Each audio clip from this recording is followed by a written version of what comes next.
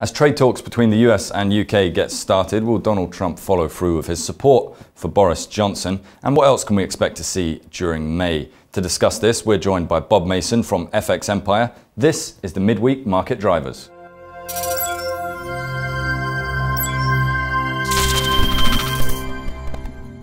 Well, hello, Bob, and thank you for joining us. As always a pleasure to speak to you. Let's jump straight into it, shall we? The first week of May has begun, and as a custom for the first week of any month, monthly data should be released. What should we expect to see this week? Well, we saw enough data through the first half of the week to know the markets haven't been paying too much attention. Going into the second half of the week, however, that story might change.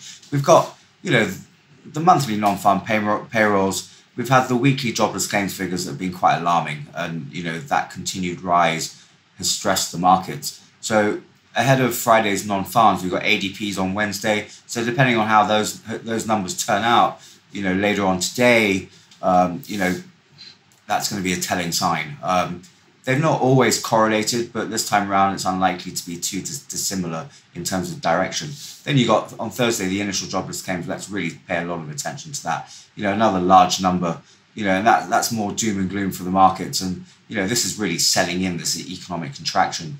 So unemployment continued, increase in, layoffs is really going to be a negative. And then we've got April non-farm payrolls. We're not going to be too worried about wage growth right now. But non-farm payrolls, that's going to be another alarming number. It's not going to be anything decent.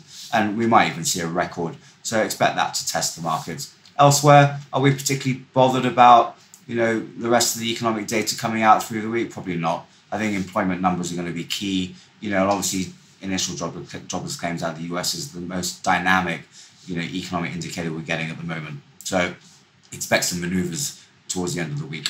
Elsewhere, Bob, what about monetary policy? The policy front, we've got the Bank of England in action on Thursday. Timing's a bit earlier in the day, so be aware of that. Any moves expected? We're not expecting any further rate cuts now. And obviously, we're expecting the QE program to remain steady. We are expecting that to change, however, through the summer. Once lockdown measures have eased, and we get some idea of, what kind of economic recovery we're going to get. We're not going to get that V-shaped, curve that many people were talking about weeks ago. This is more embedded now, so more support is going to be needed. So best case scenario is for the BOE to talk of, further support to come down the track and likely in the summer. Other than that, don't expect anything else. In the meantime, Bob, how have geopolitics been developing recently? Political risk, well, it didn't disappear for too long, did it? Obviously over the weekend, we heard of China and the US, firing at each other, and there's the threat of sanctions and tariffs on China. And obviously China's not going to accept any more of that. We talked about this a while ago, that Trump's going to be looking to divert attention away from, his shortcomings in terms of handling the spread of the virus across the US. That nonchalant behavior in the early days has led to a sizable number of deaths and obviously a significant number of infections. So Trump's passing the buck. Whether US voters buy into that remains to be seen. So expect more of this in the next few months, as election fever heats up. That's the only way Trump's going to win this election. And then you've got Iran, there as well as another option. A bit of conflict in the Middle East. Voters like that in the US. So, these two are certainly areas to consider in the coming weeks.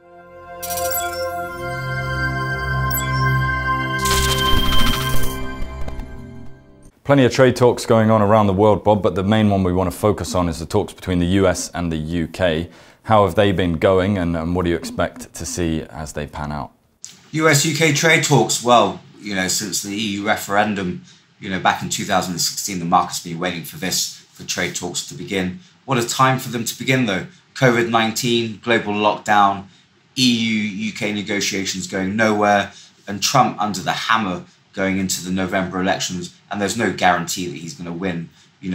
So that all those trade agreement discussions that are beginning now could come to little come November should Trump lose the election. So it's going to be a tough one, especially with the way the US will be negotiating. It's going to be a one-sided agreement. The UK have little choice but to take it, particularly with the EU dragging its feet and, another extension of the transition period, looking likely the way things are going. So, yeah, while it's a positive for trade talks to have commenced, is the UK going to get a fair agreement? No.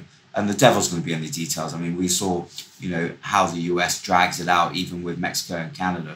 So imagine what it would be like with the UK. Well, that will certainly be interesting to see how those talks play out in the end. Let's move on to one of the hot topics from prior weeks. How is oil doing, Bob? What a week for oil prices this week. WTI is up by more than 20%, going through to Tuesday's close. We're recovering from negative territory in the May futures to seeing a bounce back. Obviously, we're not anywhere near the sort of $60, $70 a barrel levels that the shale producers are going to be like, and that's going to be interesting thing to consider. Shale producers, did that market slump really hit them quite hard? Quite likely. That's going to really hurt output. That gives Saudis, and OPEC some control over prices and price stability. They can take some comfort in easing output to support prices without having too much concern over shale producers, ramping up output to counter. So all in all, that's a positive for crude. We do have the economic outlook to consider, however, and if we don't get this, snapback in economic growth, through the summer and fourth quarter, then obviously oil prices are going to come under pressure. But near term, easing of lockdown measures, that's a positive. Cutting output, that's a positive.